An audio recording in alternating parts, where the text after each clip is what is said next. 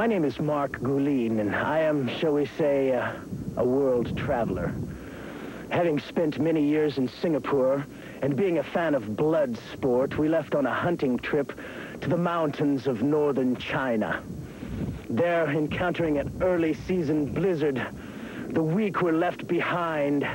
The strong climbed up the mountain to find refuge in the only place within hundreds of miles, a monastery high on a mountain peak.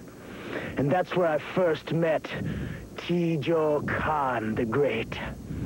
Teijo Kahn was chosen as a child and trained in the most deadly of all martial arts, Mo Tu Kai Chi, pressure point manipulation.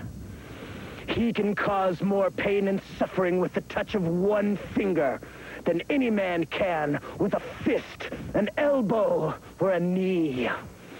He is perhaps the most cunning and the most dangerous man in the world, and now, under my expert guidance, is the most devastating man to ever set foot in a wrestling ring. We've come to this part of the world to serve notice on all of your pretty boy stars that their time has passed. We begin the reign of Teijo Kahn the Great. Pack your bags, Bill Dundee. Get out of town while you still can, Jerry Lawler. Protect that pretty face, Jeff Jarrett. And Billy Travis, we will break you. We begin the reign of Teijo Kahn. Many, many men will suffer. I'm Mark Gullen of the House of Gullen, and I am aware that there were many skeptics among you.